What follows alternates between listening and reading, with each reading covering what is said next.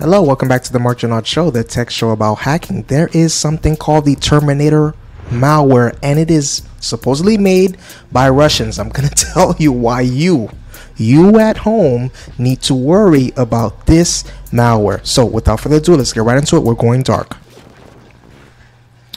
This Terminator is being promoted by a threat actor named Spyboy on a Russian language hacking forum. This thing supposedly has the ability to disable various antivirus and extended detection and response security solutions. However, cybersecurity company CrowdStrike has contradicted these claims, stating that Terminator is merely a sophisticated form of a bring your own vulnerable driver attack. Let's dive into the details. According to reports, Terminator has the alleged capability to circumvent 24 different antivirus, EDR, and XDR security solutions, including Windows Defender. How many of us have Windows Defender?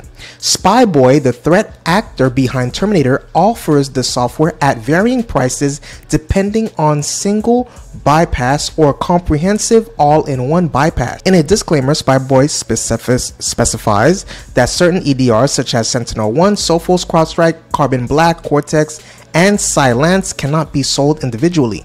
They also state that they are not responsible for any actions related to ransomware or lockers. But is it what it appears to be? As disclosed by a CrowdStrike engineer in a Reddit post, Terminator simply drops a legitimate and signed ZMana anti-malware kernel driver named zamguard64.sys or zam64.sys into the C Windows System 32 directory with a randomly generated name between 4 and 10 characters.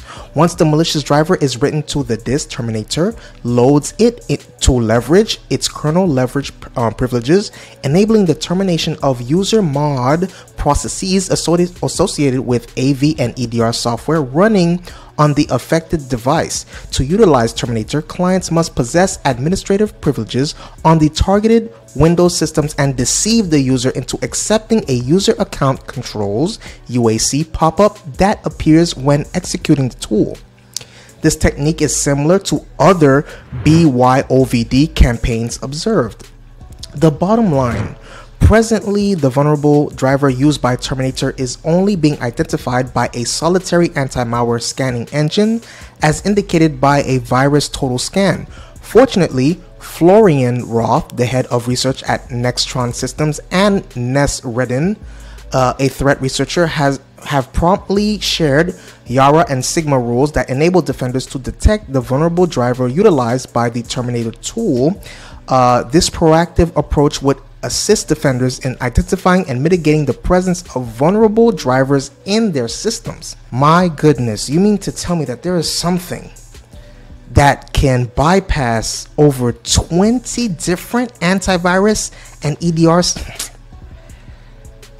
Oh man, these hackers are starting to get more and more better. What do you think about this? I want to know your opinion. Please hit the subscribe button. Please hit the notification bell. I love you. Stay safe. See you in the next video.